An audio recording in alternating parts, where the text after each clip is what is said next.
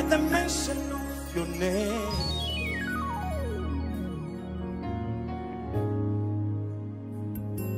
Something happened, for it's not just a name. Hey, hey, hey. But it brings an atmosphere. Hallelujah. At the mention of your name, when I say Jesus, a lot happened. For it's a highly exalted name. Hey, hey, hey, hey. Above every other name. Hallelujah. When I call you Adonai, Master, bread of life, I feed on your word. The Prince of Peace, peace, peace, peace, peace. Healer, healer, healer. As I worship you, I raise my hands,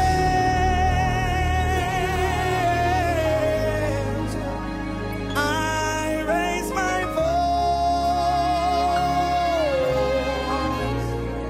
voice to the name above all names, Jesus. Hey,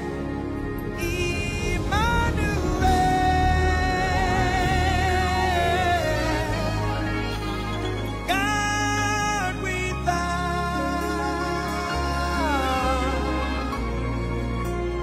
ancient of days,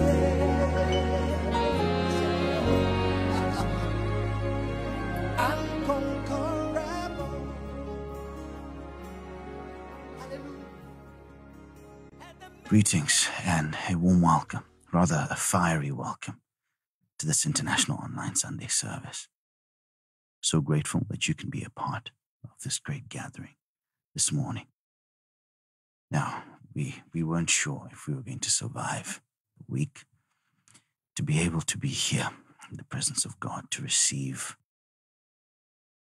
that tonnage that is beyond our capacity to receive. But we continue to pray for the ability to understand from the Holy Spirit, because what we are getting into is more than what we could ever imagine, ever conceive. But we pray that we are able to get more than the 10% that the prophet said we must get. If you remember, he said, if you get 10%, it's a miracle. We pray for that miracle to happen, but greater than that, we want all of it. So let's continue to pray. And let's prepare ourselves for what the Lord has for us today. I'm Pastor Kuramba, joined by Pastor Chikuni. And in a few moments, we will be introducing the prophet of God, man of God, Zaphnathpaaneah, National Solutions. A subject that really touched my heart, touched my spirit. I've heard people talk about dreams. I've heard people describe how a father functions in the life of a son. Last week's message was just something else. Yes. I probably needed more time to digest that. But I thank God for this moment that we are about to get more.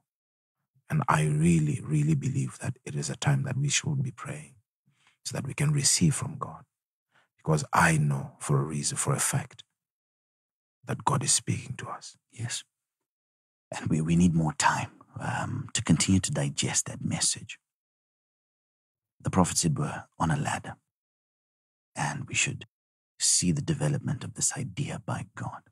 You know, when we tried to analyze how many steps this ladder had from last week, we counted a minimum of 83 steps on this ladder. But today we're going to be delved into deeper depths, but this is it for the season. We must engross ourselves in what the Lord wants us to receive now and Indeed. become frighteningly awesome people.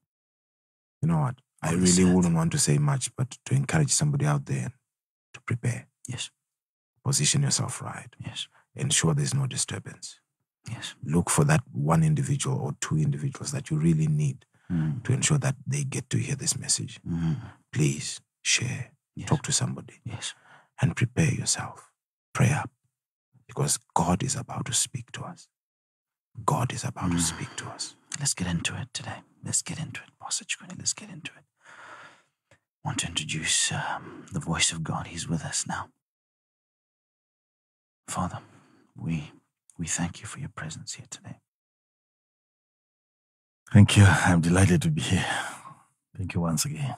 Father, if we were to take every single language known to man that wasn't, that'll ever be, and we were to gather them together in one place and convert them into an expression of gratitude, those words would fall disgracefully short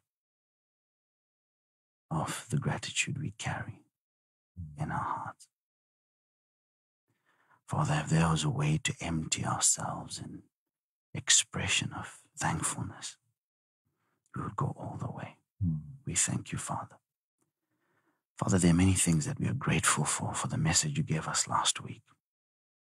But Father, one of the chief amongst them is that you allowed us to hear things that no man has heard. Father, you did that so that we may become people that have never been seen, a certain breed of beings that has never been seen on the face of this earth. Father, we don't want to disappoint. We don't want to fall short of this glorious call, because we feel the call to rise to this future. And so, Father, we ask that you lead us on. You walk us through slowly, Father, slowly. Slowly. We don't know if we can handle another one like last week Sunday, but slowly, Father. Yeah. Show us the way. Yeah. Thank you, Father. Thank you, pastors. Again, I would like to thank our Oreo broadcasting crew for making this broadcast possible. And again, thank God for the viewership that we have this morning. It's a good thing coming here knowing that you have somebody out there watching and listening. It's a good thing just knowing that. And I'm grateful to God for the family that we have and the joy and the excitement that you see during our broadcasts, and I'm thankful. Thank you, because you keep on communicating, you keep on giving us very encouraging feedback. And for that, again, thank you. Yes, last Sunday, we did what we did, but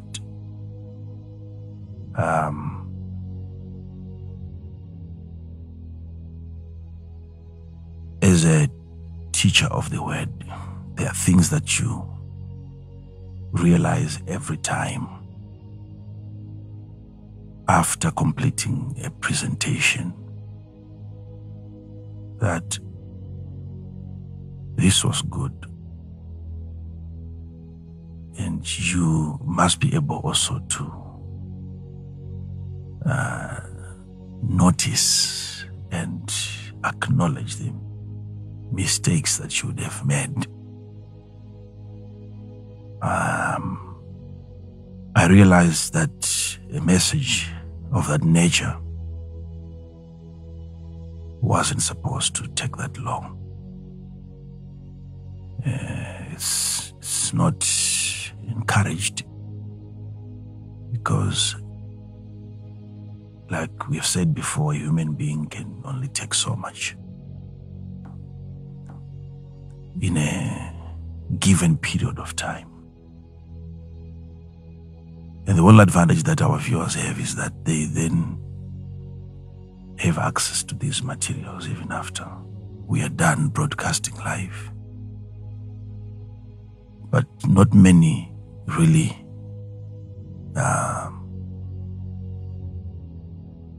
will consider revisiting those messages after they are broadcast live, which is something that we should teach ourselves to do, because you are losing out on so many things,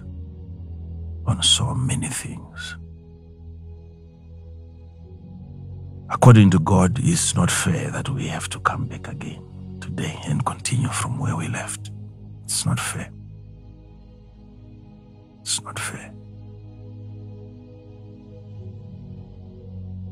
If we are just to do the revision, just the revision would go on again for the next 3 hours. Yes. So it's quite a lot that we touched on. But anyway, it is good that we have listeners that are prayed up, and I trust that God will make available understanding that is required for this kind of information.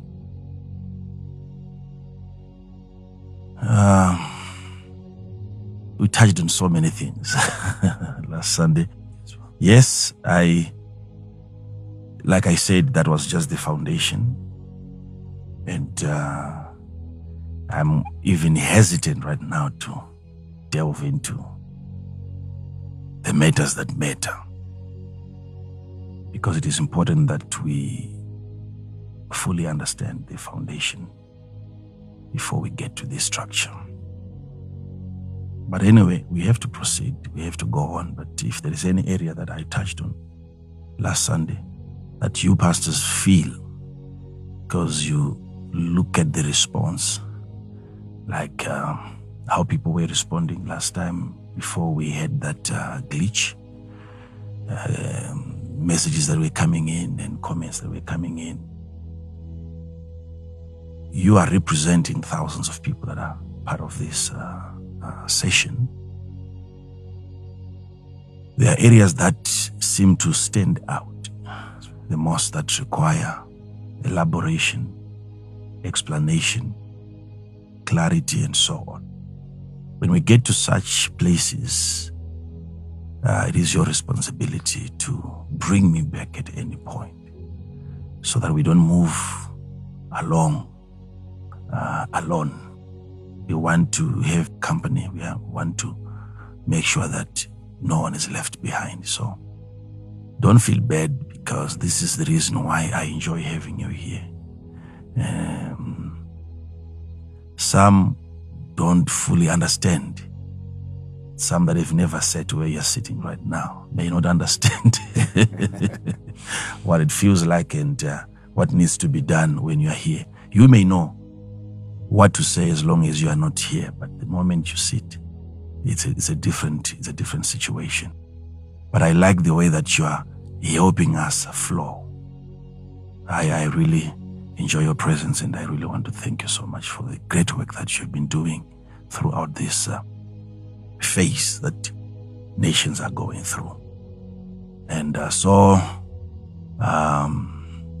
if there's any area that you'd want me to elaborate, touch on again before we get into something new, and then we'll get into what I have for you today.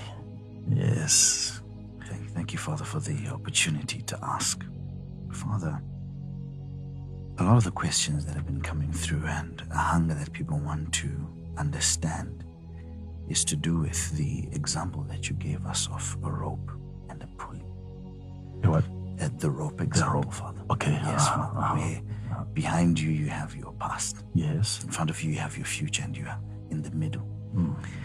And Father, we acknowledge that we have tentacles that are reaching into the past, attached to bad experiences, bad emotions there. We've made careless soul investments into the past.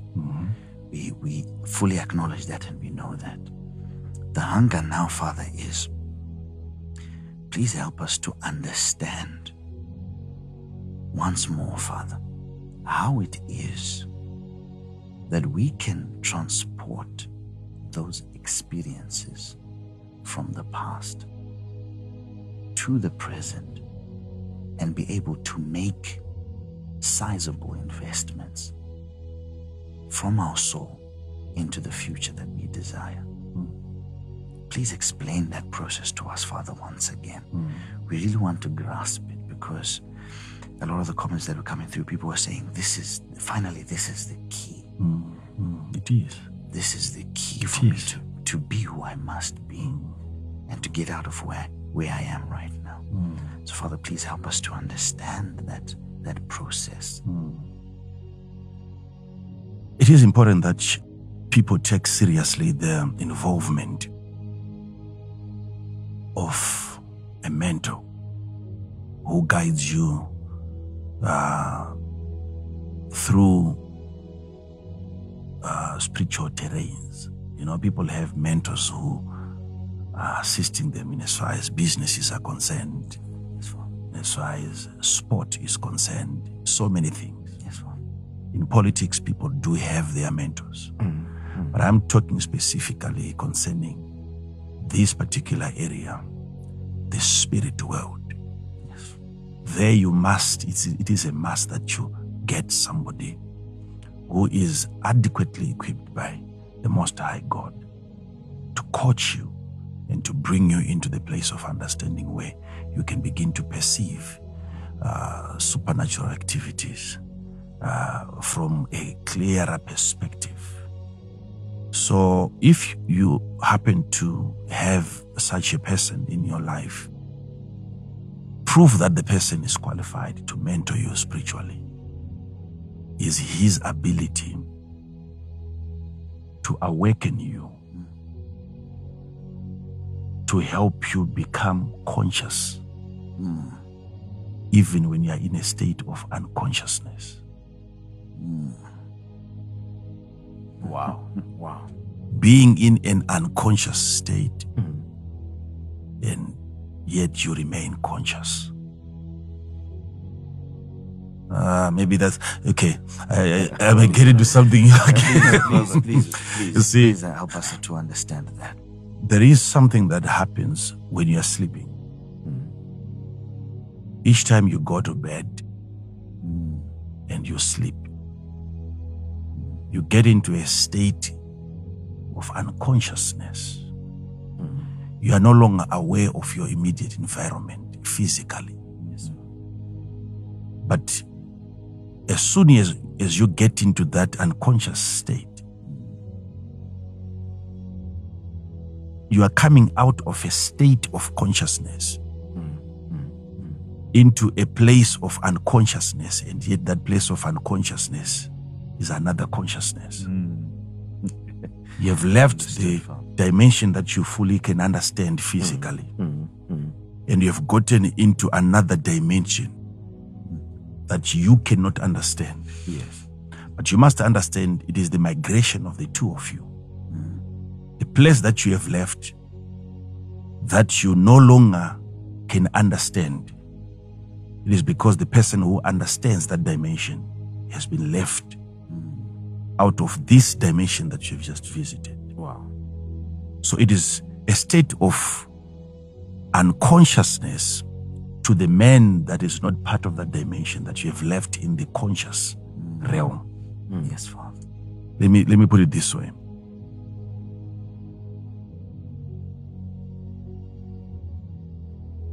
You are in a dream state, and what you're seeing happening there, some of it, when you wake up, it doesn't make sense. By sense, I'm referring to the physical sense that you have. And the reason why it doesn't make sense to the physical senses is because the physical senses were not really involved in that spiritual manifestation. So that's the reason why we end up saying I was in a state of unconsciousness. Why? Because this conscious mind that you have was not actively involved in that act, in that dream, in that drama. But whilst you were unconscious physically, you were conscious spiritually. That is why I'm saying that state of unconsciousness is a state of consciousness to another person, to a certain part of you. Why we're starting from there is because you have raised an issue where we have to understand and know how to invest, especially into our future. That's a very sophisticated technology that God made available in His kingdom. God never wanted you to be a first timer in the future. He doesn't want you to be a stranger. He doesn't want you to be a newcomer. He doesn't want you to be a novice. God never wanted you to find yourself in a place where you have never been before. He wants you to be part of the future that you have been to. He wants you to visit a place that you've once visited.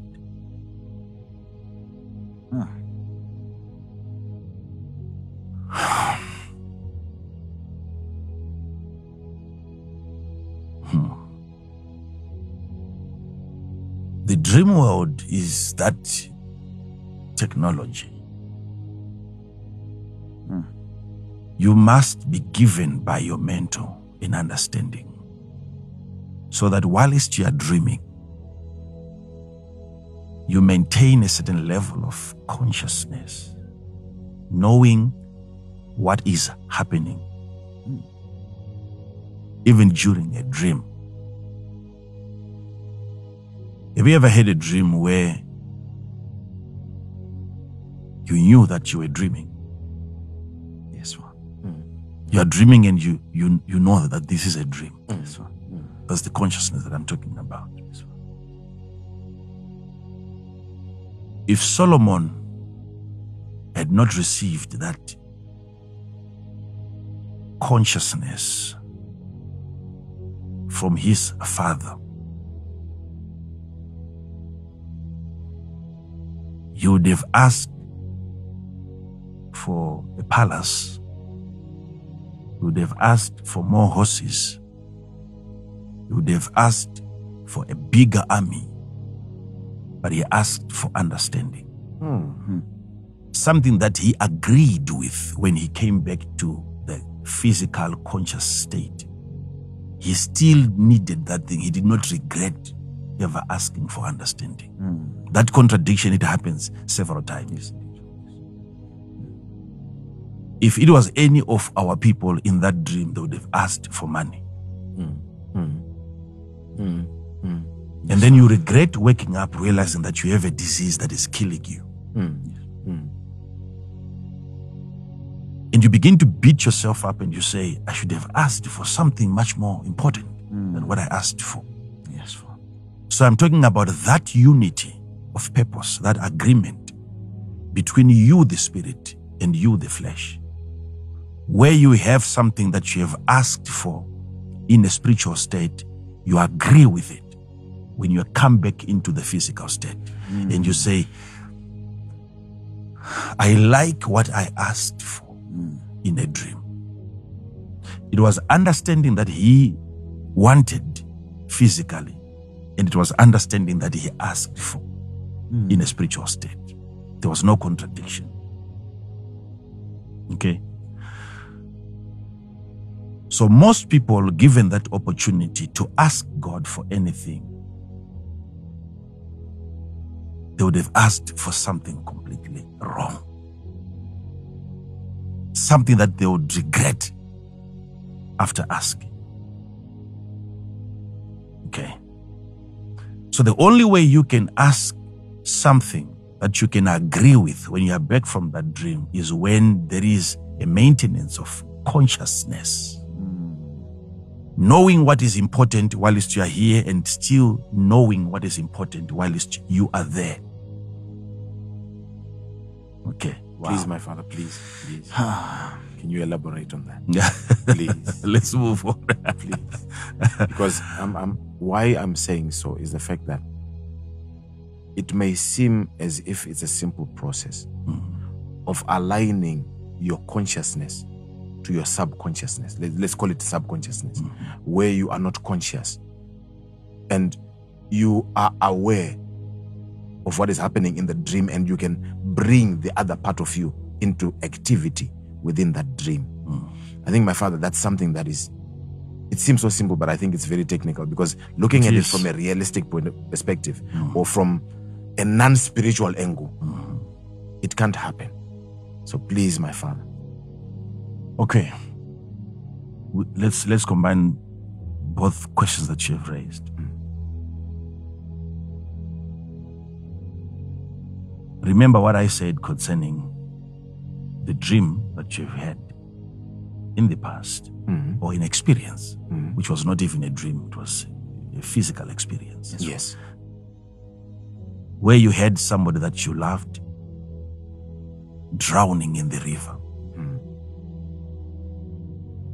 And an emotion, which is an expression of your soul, was activated at that spot, at the riverbank. Notice I said whether it was physical or you dreamt. These two scenarios are in no way different. These two scenarios. Whether it was physical, where you had your brother drowning and you were afraid, or it was in a dream at the river and you watched as your brother drowned. Still, the same response of your emotion, of your soul, happened. So a deposit is confirmed. It happened. It took place. There is a specific location, whether it was in a dream. A spiritual man should be able to come to you physically and take you to the place, because the place is in existence. And he says you came here in a dream and you discharged an emotion called fear into this atmosphere. You came here in a dream and this is what you saw happening. Inasmuch as that was a dream, but your soul, like I said, cannot tell the difference between what is happening in the dream or what is happening exactly in the dream or physically.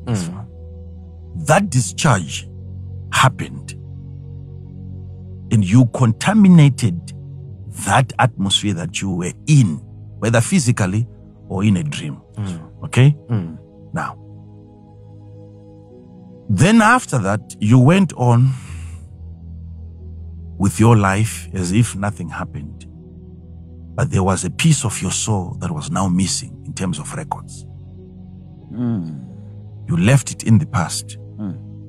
Now, I came here and I was saying, that part of you that you have left is the part that keeps on inviting the other part. Because understand, I said your soul is like a tree which has branches. Okay. If it was fear that was activated, whether you are dreaming from 50 years and in a dream you go back when you were 11 and you see something happening and then you are afraid. Maybe it's because when you were 11, you had an experience which was physical, or you had a dream which was in the present. So that incident is around 11 years. Yes, Father. Okay. Yes, Father. And then you matured into becoming a 50-year-old man. But you have a nest which has got some eggs. Okay? Right? Yes, Father. And then that emotion called fear that manifested when you were 11 will remain attached to the present emotion called fear that you have at 50. So when the fear is summoning your emotions, it's not all of your emotions that will be drawn back to that time. There's only the emotion that was activated at 11. So it is your fear that is drawn back to that place because something came out of that emotion called fear into that place. And that line remains visible in the spirit. Where you have fear at 11 and you still have fear at 50 because it's part of your emotion, the fear. Yes. So the fear in you relates very well with the fear that manifested at 11. So when that incident is drawing you back, it doesn't draw all of your soul. It draws the fear aspect of you. Okay? Yes, Father. Now, then I said, for you now not to be affected by what happened when you were 11 or when you were 7, you then have to mature in your present state, that you become bigger. And I gave an example of the Earth's magnetic field, that the Earth has its own magnetics. Yes. And because we are dealing with the Earth, it is a bigger thing. And when you have your compass, within the compass, there is a magnet. It's a smaller version. Right? Yes. Of the bigger version. Yes. That's right. And when you place your compass on the table, it is controlled by the bigger magnet of the Earth. It is given direction by the bigger magnet.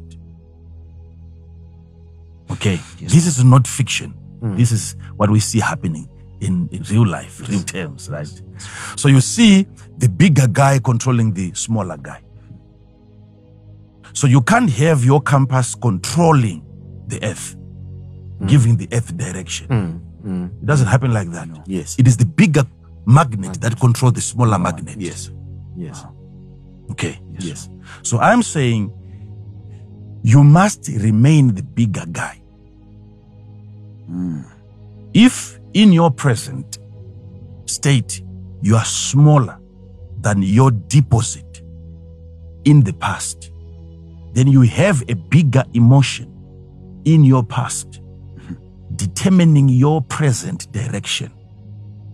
You are drawn into the past by a deposit which you deposited at a young age. And then after that, You did not get born again. You did not know the Lord. You did not mature spiritually. So the issue now is because you have two dimensions. Imagine when you were young, though you had the sinful nature, but in terms of committing sins, your sins were very few by then. Yes, that's you had not yet started stealing, destroying, killing people. You were still young. So there is a measure of holiness that you had at that time, which makes you more powerful. At that time. And then when you were growing up and committing more sins, you were becoming weaker and weaker than you were before. So imagine now you have a man who is now 50-year-old, but who is weaker than an 11-year-old boy. And what the 11-year-old boy did is so powerful that it can control the 50-year-old man who is not born again. Okay. What is making this young man more powerful is his less exposure to sinful acts. At that point, like a baby that is born today, yes, there is a sinful nature within that baby, but there's the presence of angels around that boy. Wow. You have the presence of God in that house when you have a new baby. Until the baby begins to get into some crazy things, right? Yes. And the amount of that presence of God begins to deteriorate and it begins to go down. So when you think that you are maturing physically, you are actually going down spiritually. There's a level of maturity that you are losing as you are growing physically. This is why now what happened when you were young becomes a permanent fixture. That's powerful, Father. That can drag the man who is in his 50s back to infancy. And you can have some of the men that are grown-ups, that are mature, but they still speak like children.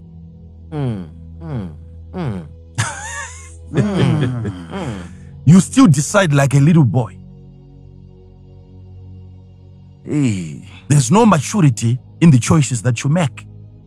You are being influenced, being controlled by the bigger magnet because you have remained the smaller magnet. You should have been born again, study the word, develop yourself, become bigger than your previous experiences so that you're no longer controlled by any former deposit that you would have done into that atmosphere.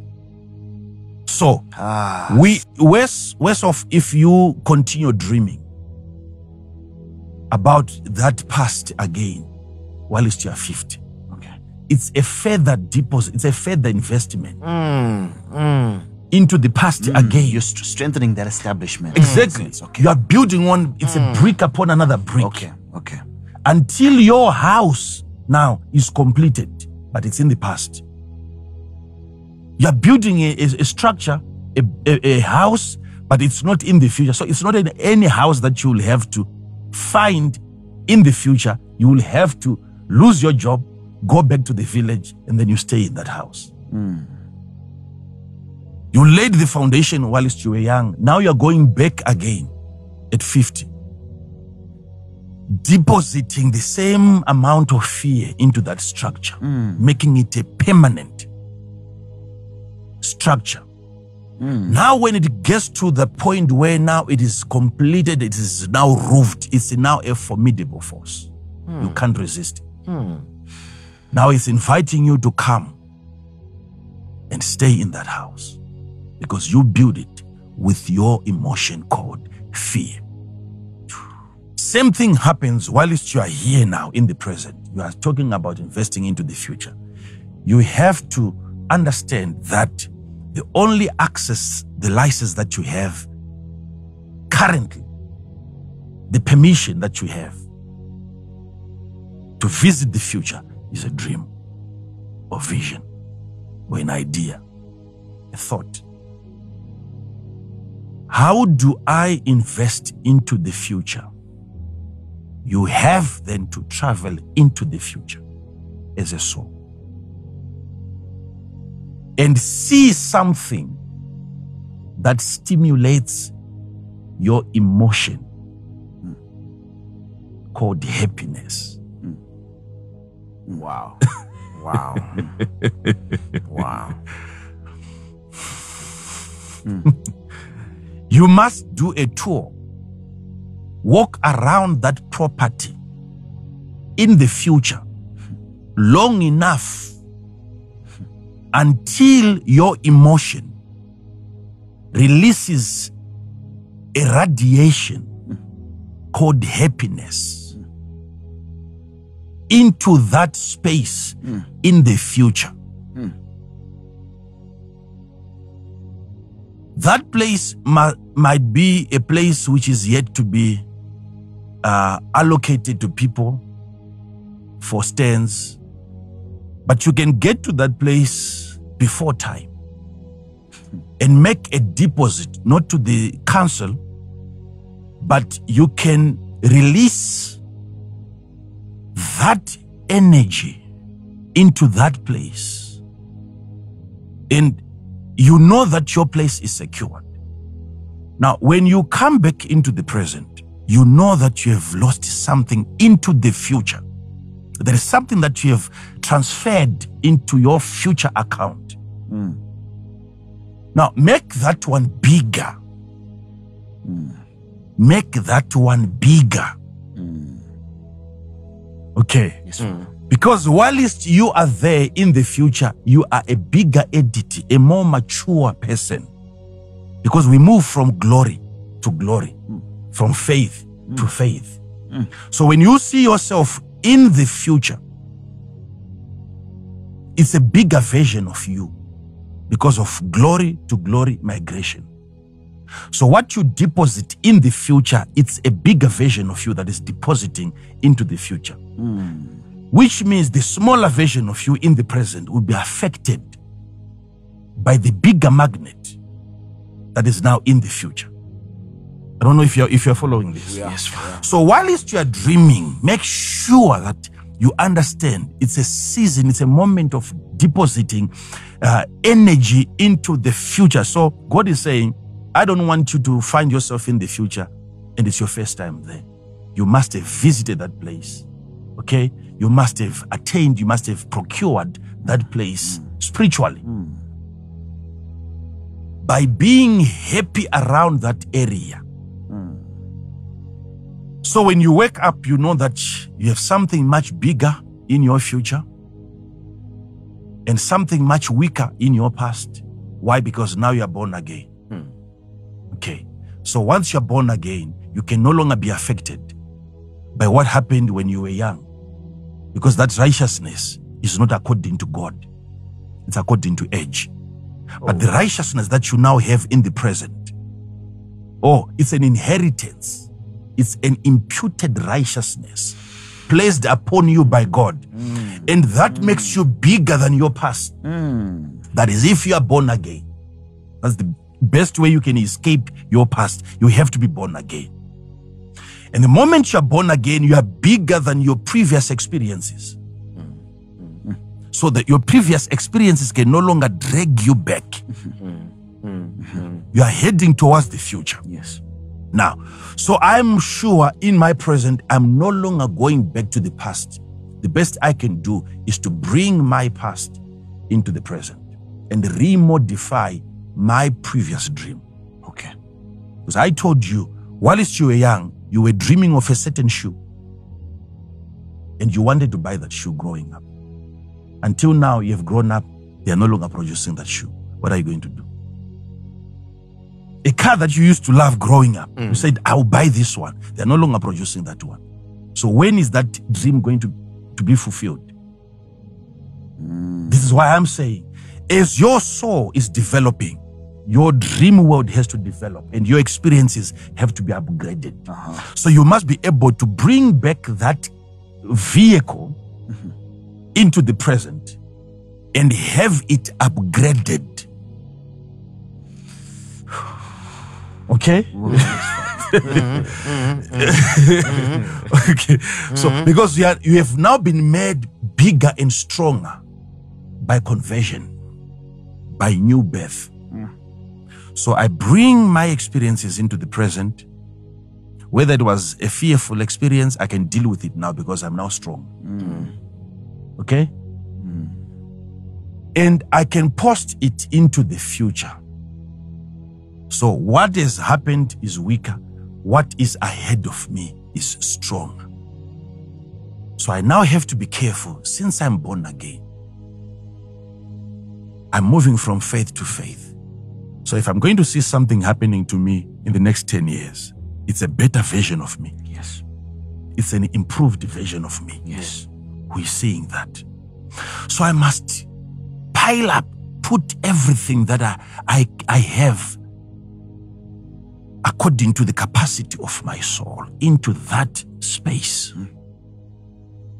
So that when I come back into the present, I'm weaker than my future investment. Because I'm moving from glory to glory. There's a greater glory in the future that is pulling me towards itself. I don't know if what I'm saying is really sinking. It is. So there is a way of knowing that this dream is in the past or it is in the future. Okay. Now, for me to explain this part, I have to quickly get into maybe the definition of the name given to Joseph by Pharaoh, the Zaphnathpaaneah. Okay, and then I can explain to you why we had to dwell so much on dreams, visions, and experiences that are supernatural. Now, Zaphnathpaaneah means treasury of the glorious rest, or the treasures of the glorious rest.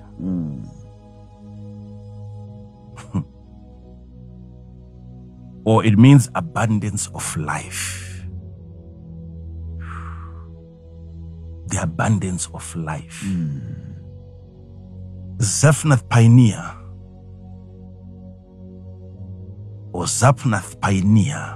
Zaphnathpaaneah means the treasury of the glorious rest. There is treasure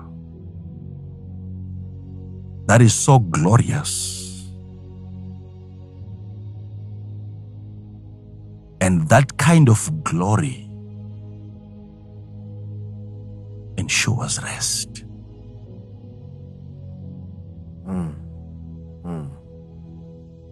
Another definition of that name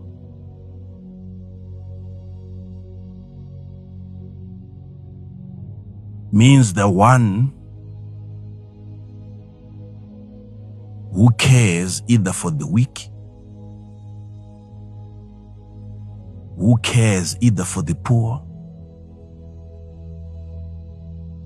the one who fights to get life for those who doesn't have it. Somebody who fights, like who goes to war.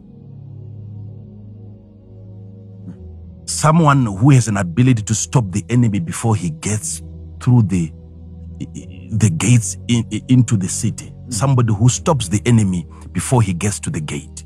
Yes. That person is a Zaphnathpaaneah. There are people, women, children in the city who are weak. They cannot defend themselves.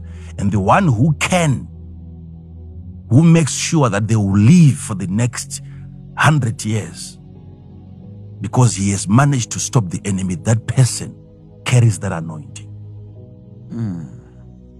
Okay. Of the Zaphnathpaaneah anointing. Wow. One who has an ability to look at you and see that you are not able to protect yourself and to feed yourself. And then he sacrifices himself for your sake.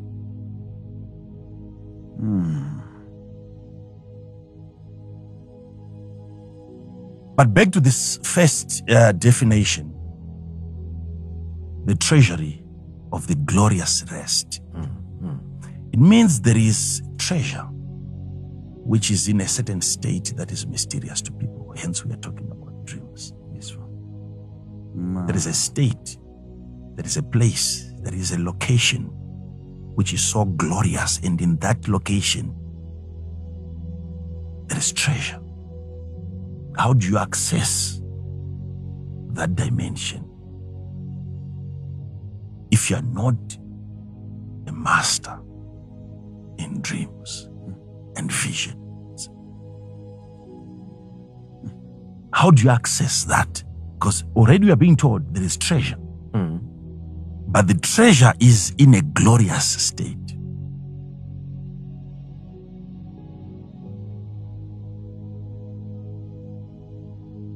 How do you get to that place, that glorious state? Something glorious must first happen to you. So I know exactly what I'm doing when I'm pushing this idea of dreams into this subject. That's the only way I can get you to visit that glorious place and be able to extract treasure, riches from there. And I'm giving you this because that's something that I've tried. There could be something else that you can do, but I haven't tried that as yet. I'm giving you something that I've tried and I've seen it work.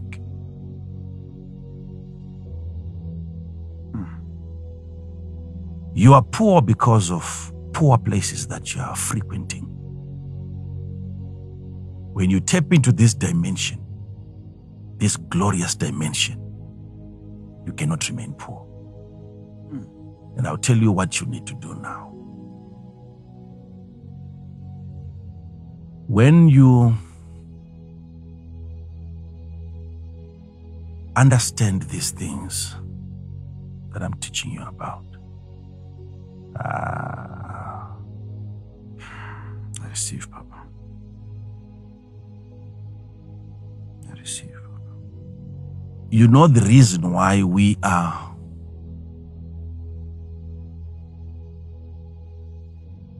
sidetracked and we are not considered serious by the so-called educated.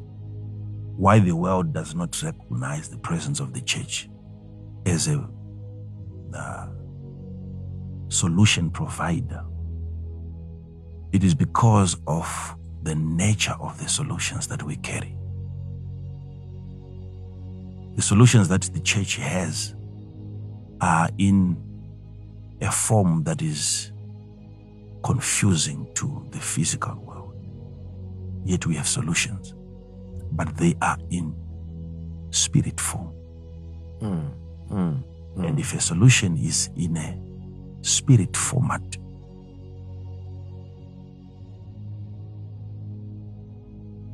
the world is good at ignoring those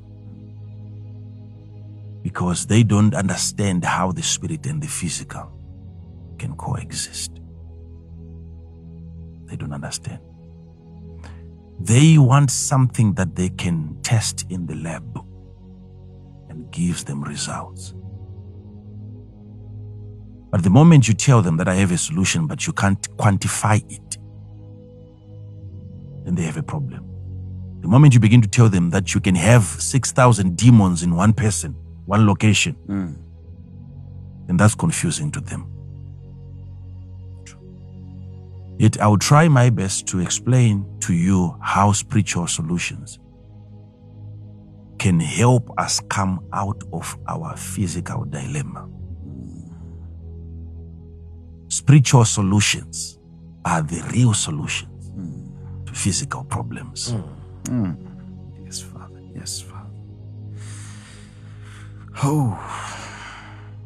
The deliverance that happened in Egypt was as a result of someone having visited the glorious place of rest.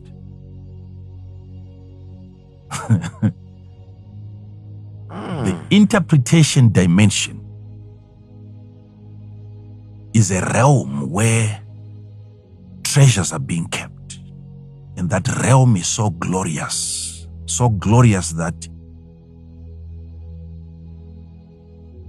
you certainly realize rest when you visit that place. Finally, you rest.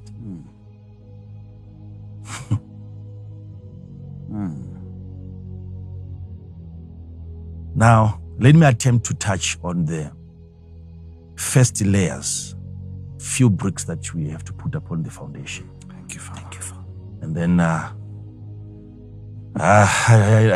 don't know. I don't want to start something that I cannot finish today. What do I do here? Read that scripture again, Genesis 41. Genesis 41, verse 45. Verse 45. See what is happening now. I'm now trying to bring this into the practicality, something that you can start implementing now. Those of you that are listening to me, okay? Yes. So we are not just focusing on national problems in terms of nations as we know them.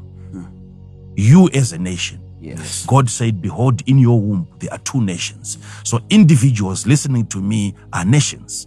Okay? You are a nation. You are a nation. Follow this. You are a nation. I have a lot of things to explain from there. As I think maybe we need to be bringing back these teachings, not just to wait for Sundays, because there's quite a lot that I need to share. Wow. This thing I can tell you, I'm never going to finish it. There's a lot. Thank you, Father. Imagine we are still at the foundation. Yes. Okay. But I want our people now, our viewers, to listen to this. What is happening after Joseph was named Zaphnathpaaneah? From verse 45. And Pharaoh called Joseph's name Zaphnathpaaneah. And he gave him to wife Asenath, the daughter of Potiphera, priest of On. And Joseph went out over all the land of Egypt. He went out over all the land of Egypt. Soon after, number one, interpreting the dream.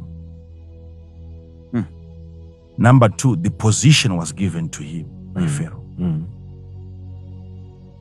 Number three, a name was given to him. Number four, a wife was given to him. You must be able to notice how many things were given to him only as a result of interpreting a mystery.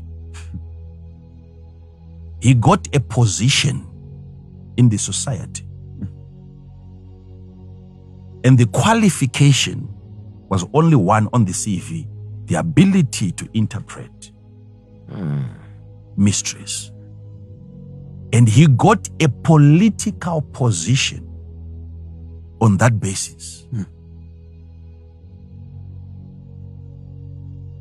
Not what he got from Oxford, the ability to solve mysteries in a supernatural way. He got himself a position. Now, I'll elaborate on that later. And he got a name. And then he got a wife. Asenath. Asenath. Now, when you look at things like that, you'll understand that Asenath means belonging to a goddess. Belonging to a goddess called Neith. Okay? Yes, Father. That's the meaning of Asenath. Belonging to a goddess called Neith. And that god was a goddess of handicraft. I want people to hear this part because it's very important. Handicraft. the working of hands, manual work.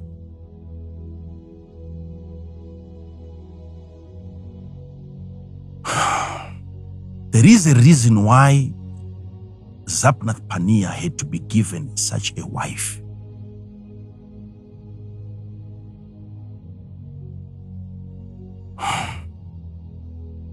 It is a marriage not just of two individuals.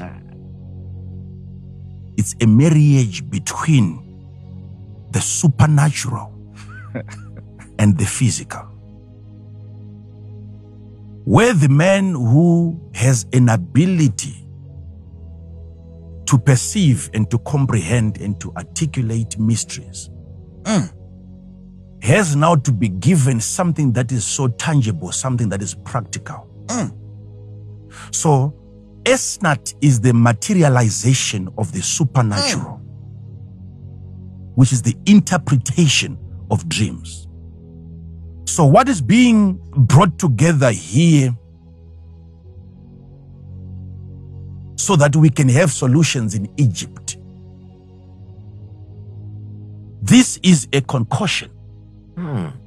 This is a synergy. This is a bringing together of the supernatural and the physical, so that you can have the materialization, the manifestation of the supernatural in a physical format. You need a handiwork, a handicraft, a wife that converts the supernatural into the physical.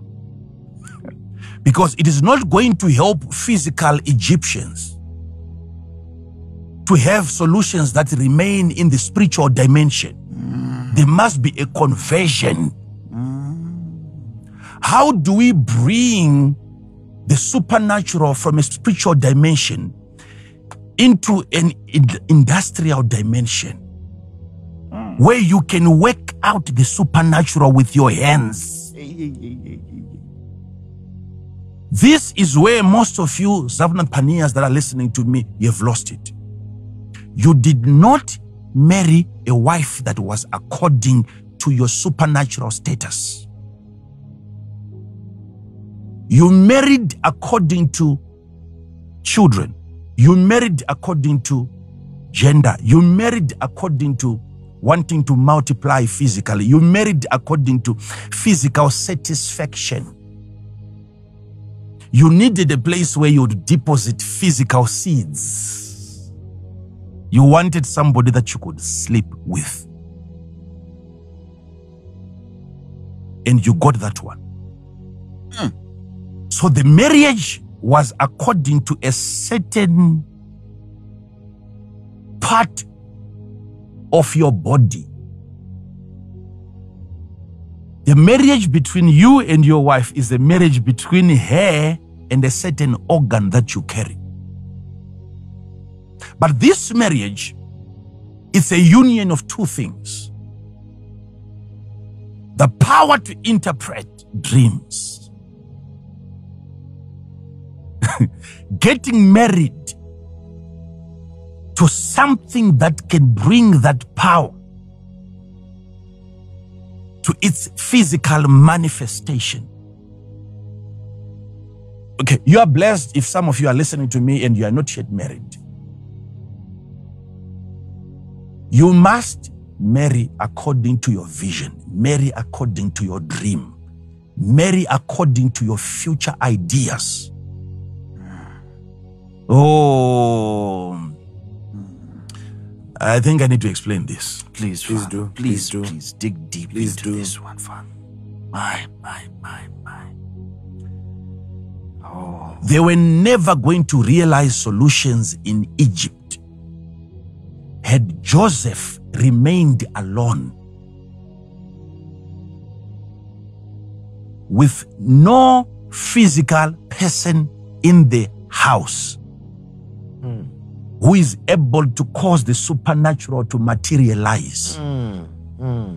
Because what we now have is a combination of two things: Joseph the supernatural with Zaphnath, the handicraft, You now have the working of the supernatural in a physical state. Those of you that are listening to me, I want to state this point loud and clear. If you are that guy that has the Zaphnathpaaneah anointing, you must be careful now who you marry. Because you must marry according to your supernatural positioning.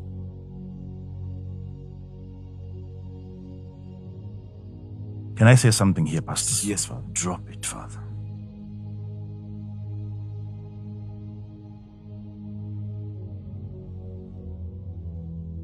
What are you going to do if you realize that you are in the state that you are in today? Because that is what you've qualified yourself for, given the person that you've married. Some of you, you married according to your past. Some of you, you married according to your present. You did not marry according to your future. You did not consult the emotion deposited in the future. This is why you can't seem to be going further, because the present Esnat that you have in your life is not compatible with your future deposit. She has no life there. So if she wants to live long enough, she has to keep you in your present state, because there is no provision for her in the future.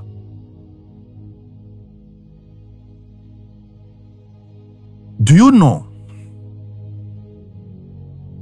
I'm about to drop something. I know it when it's coming. Do you know that if, depending with your career, maybe you are going to become an engineer, you're still studying today. Maybe you are going to become a pilot and you're still studying today. Maybe you're going to become a heart surgeon, yet you're still studying today. Now, that heart surgeon is already in existence. When you thought about it, when you dreamt about it, it was the future that you visited. Yeah. And you made a deposit into that sector. So there is a place for you in the future health sector, where you are made a participant based on your deposit into the future. So follow me now. Follow me. Maybe you want to be a man of God. Maybe you want to be a prophet. Do you know that if you were never meant, hear this. I know I will trigger a lot of controversy around this area. Do you know that even if you were not made to be a prophet, even if the prophetic was never your destiny, and then you make a mistake of marrying the prophet's wife, that marriage will make you a prophet.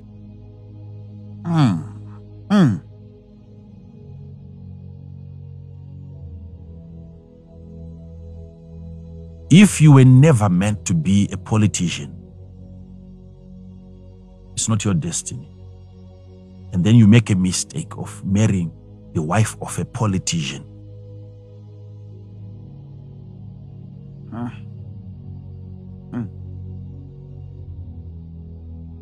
that union will result in you becoming a politician. I'm saying a mistake. And some people may wonder, how is it possible that you can marry a prophet's wife, yet when I married her, she wasn't married. A prophet's wife doesn't become a prophet's wife after she's married to a prophet. It's a design. It's a program in a person. So you can mistakenly marry a pastor's wife and you are not born again.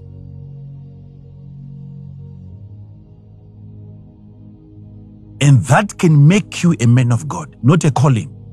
Not a calling, not a calling. Hear me on this one. I'm proving to you the power that a woman in your life has in restructuring your destiny. You're not here. You are not here. I'm saying, if you were never meant to be a prophet, and then mistakenly you marry the prophet's wife, and you are not that prophet, there is energy in that woman that will drag you into that destiny. There is a program.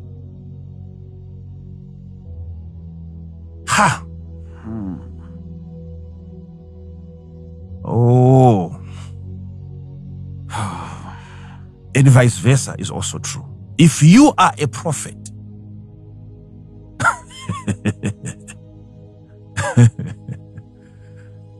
and you marry the wife of a truck driver or the wife of a politician, you being a prophet, you may find yourself in a wrong destination. Though you were born a prophet, because you need to have the prophet's wife as a prophet for you to become a prophet.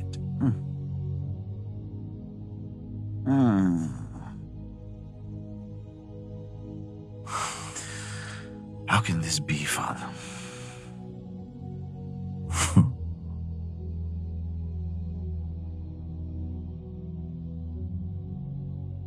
I gave an example last time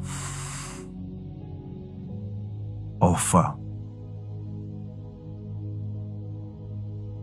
the best football players that we know. That you can have a guy who knows how to do all sorts of things in the pitch. I've watched men who can lift the ball from the corner and it caves like a banana right into the nets. I'm astounded by that. That amazes me. It may not be something spectacular to other people, but it's because I've once tried it. That's why I'm amazed. Some of these things that doesn't amaze you, you have to try. You have to just try it, and then you change your understanding. True. How can you? Somebody can pick the ball from the center, and then he gets to the gate. Navigating through that opposition, and opponents are coming after him, and then he manages still to get to the gate. That's an amazing personality. But after exhibiting all those stunts, you don't want to come back home and you realize that your wife was not even watching. Then you know that you have married another person's wife. Because you look back, you look at the numbers in the stadium that were celebrating you, doing all of those tactics. And amongst those thousands, there are many women that are not married, that desire your profession. So all those women are wives of football players, yet they are not married. I don't know if you're following this. You're following. And then you come back home, the person that you got was never according to that destiny. She doesn't find pleasure in what you do. then your energy is destroyed. It's usurped. You're no longer encouraged. You are a prophet. And then for the first time, you find yourself in a dimension that you cannot even understand, and then you move into secrets. You reveal mysteries in one of the services, and you touch on very complex matters. You yourself, you're wondering, how did I know? How did I bring out this information? You have never done it before. Pastors hear this. After doing that, you have to understand. That's why we have to pray. Because some of us, we married according to the future, not according to our present. You don't want to finish such a service, and then you get into your car, and then she's asking you something completely different. Then you have a problem. You have a problem. You have a problem. You have a problem. What do you do after such a demonstration of the supernatural? If your wife is not an Esnat, what do you do? When she begins to talk to you about another uniform that you need to buy for your grade 5 son. I think we need some more uniforms.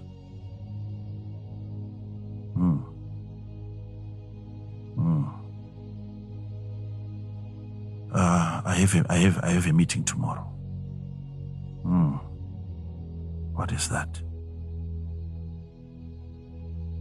Then you realize, because you are in a state of shock. You have never seen yourself do what you've just done, and then she has never seen you do that as well. At that moment when you are driving home, if you are in a bus, sitting next to the person that you love the most, and she doesn't look at you and ask you,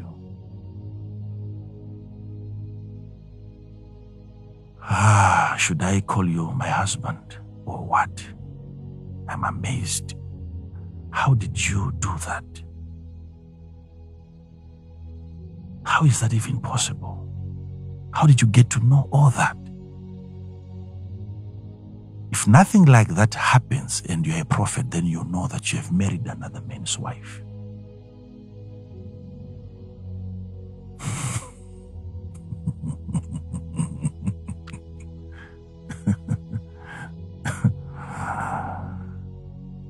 Oh, you have a wrong person in your life. Don't ask me, so what should I do? Don't ask me that question. I'm just telling you that you made a serious mistake.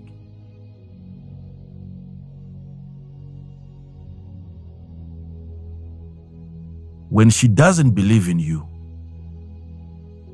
when she thinks that maybe you got that information from somewhere, you realize that in the future,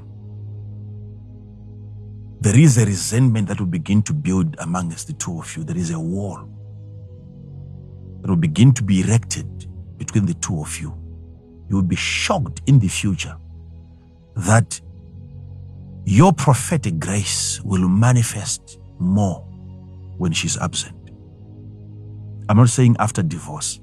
No.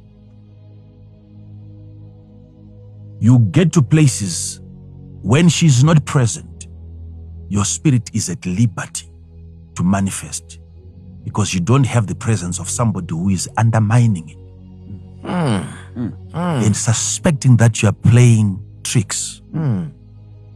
So sometimes all that you might need to flow and to manifest fully is the absence of such a person in your life.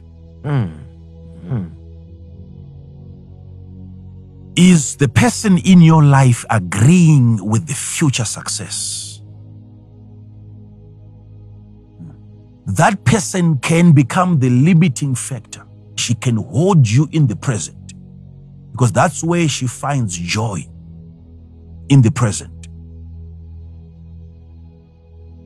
Any slight movement into the future, she will have to fight it, because she has never been to that same place.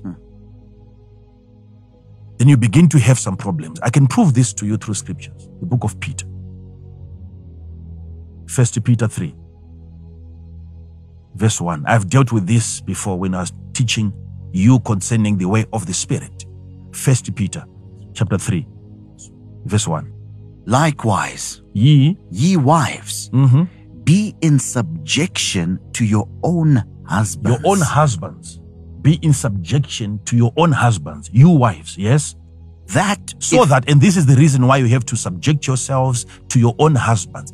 That if any obey not if the any word, of those husbands obey not the what? word, The word. they also They also may without the word may without the word be won. won Yes. by the conversation of the wives. You see that? Yes, Father. It's a scripture and it's not in the Old Testament. Yes. Peter is saying if a wife is able to submit well to the husband, if that husband is going to disobey the word, he is going to be won by the conversation of the wife, the uprightness of the wife, the conduct of the wife, the lifestyle of the wife. You thought the word of God was the most powerful force on the earth. Read this. Here Peter is saying, if the husband is to disobey the word that you thought was the ultimate, there is a possibility that a husband can disobey the word, but he cannot escape the grip produced by the integrity of the wife. To think that God has his word, and then after the failure of the word to convict the husband, here comes the woman. The woman, the wife is coming after the word, that after God has tried the word and it has failed, everything that the man of God was teaching, the husband is not following. Everything written in the Bible, the husband is not following. After the Bible, God is placing a woman. And he's saying, in case he disobeys the word, if the word fails to produce a convert, here comes a wife is hired to do what the word would have failed to do. Can you imagine? I'm talking about somebody that you have in your life that can create chaos. You can become the best husband in the world if the wife that you have is the wife of the best husband.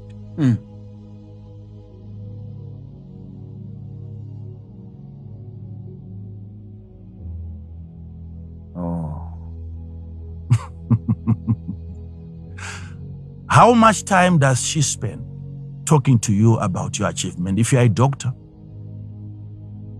you've just finished opening up a patient and body parts were scattered all over the table, and you managed to put the man back together, and now he's breathing, and you're taking those pictures back home and you put them on the table, and then your wife doesn't dare to pick them up. She doesn't celebrate that victory. You're in trouble. I feel for you. You're in trouble. What gives you joy? If it doesn't give her joy, you've lost it. You have married another man's wife. You may think she is passive, she's not encouraging. No, she has enough encouragement for the right husband. You got another man's wife. You're wondering, how come she doesn't recognize, she doesn't look at what I'm doing? No. If you were the right husband, she was going to be looking. Mm.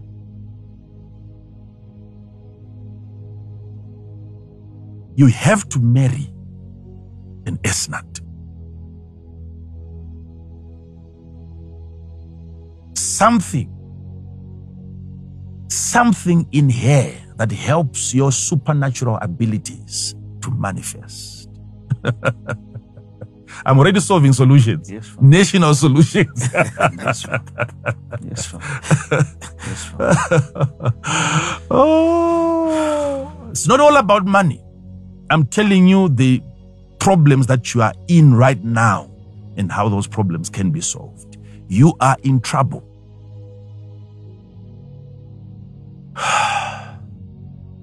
There is no way that you would have known. What you liked was what you had. That was what was present. You married according to your present limitations.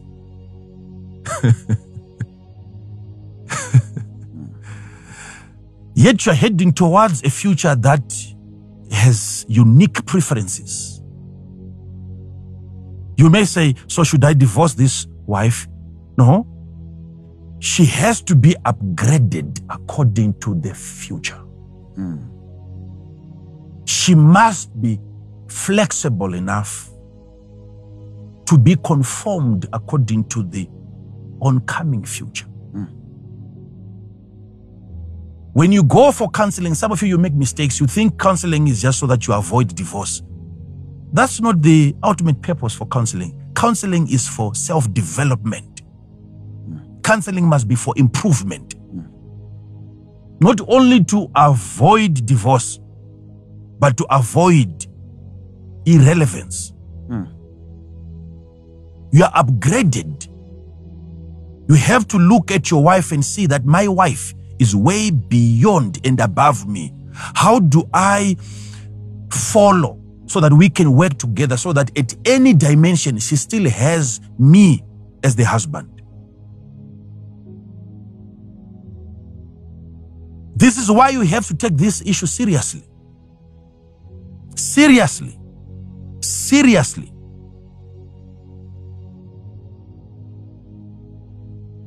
I had a man of God at some point coming to me and he was crying. He said, the only discouragement that I have, everything else is going on very well and I'm preaching very well and I'm so excited. I'm very happy because I'm seeing the grace of God manifesting in very unusual ways. But what keeps on discouraging me is that my wife is either she's outside when I'm ministering or she's sleeping. She enjoys sleeping with the husband is preaching. Everyone else is jumping up and down. And there are other ladies in that church who cannot wait for him to finish. And they will write 3-page message just complimenting the man in point form. And in the middle of the night, that man is going through messages from members and he's wondering, what kind of a lady is this? And you never got a single word from the wife that you married. Why? You married another man's wife. Because the marriage was not according to the future. This is not where, I didn't want to touch on this one. But I just want to show, you have personal problems that you have. What are the people thinking when they look at you, look at your word and look at what the wife is doing? If she was sick on that day, then she's supposed to stay home. Why come and become the message before thousands of people?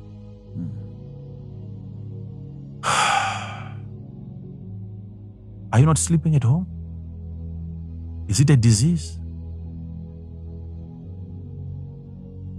What kind of a message are you sending to? You are destroying your husband's work.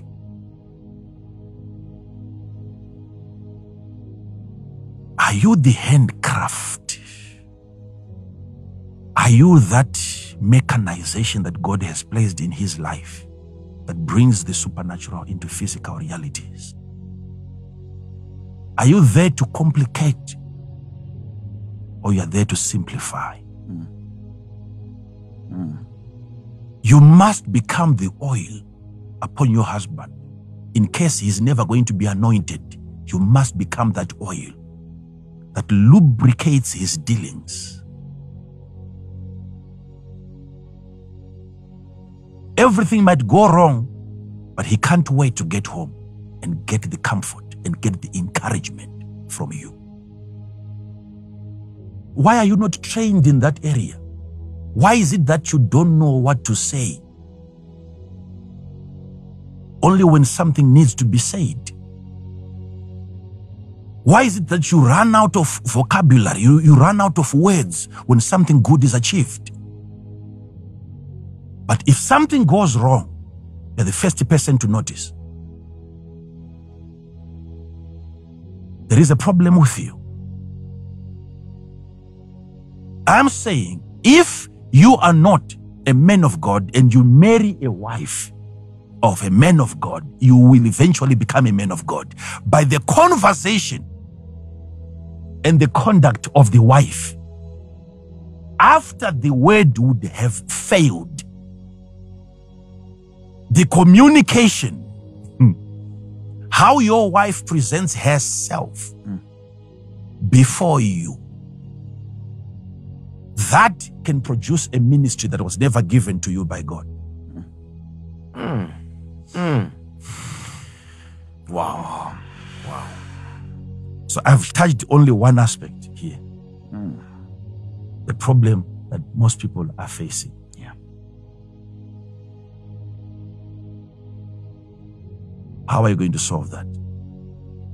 Who is the closest person to you who is undermining your interests? You don't feel encouraged. Who is that person? What is that thing? What is that portrait that serves as a discouragement? Every time you look at him, if it is your husband, you feel drained. It's because you did not marry according to the future. You have a present fixture that will exhaust your soul. Every single moment, every investment that you are putting it into your present because of problems, quarreling, fighting, arguments. You have no time now to travel into the future and make future investments because all of your emotions, your anger is needed in the present. Everything, you must concentrate on what is happening now. No time to travel. And that marriage is stopping you from extending into the future. You can't have decent experiences in the future because those experiences are molded by your current positioning. You have to dream from a happy home, a happy environment. When you're excited in your present and then you dream from that joyful state. That's powerful, Papa. You are able to have joy and happiness in the future state, in a dream. That's why I touched on the matrix. Be careful of what formulates your dream pattern. Where are you dreaming from?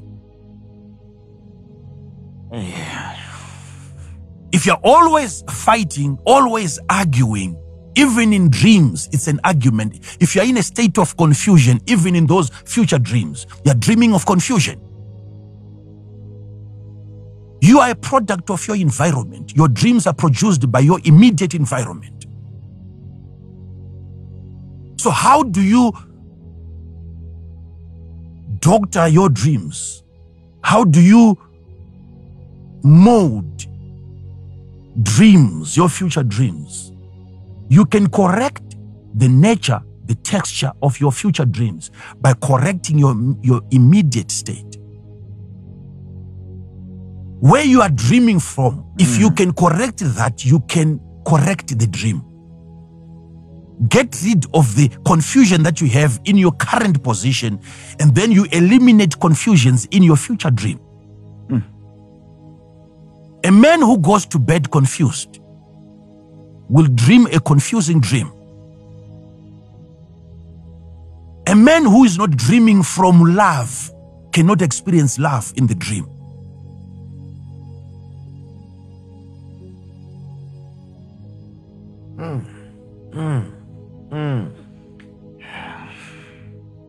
There is a place so glorious, and in that place there are treasures. And I'm teaching you on how to move into that environment. Yes, Father. Money is not in the banks. It is in a glorious state. This is why I'm training you on this supernatural journey, how to travel and extract from there. I don't want to start the subject today.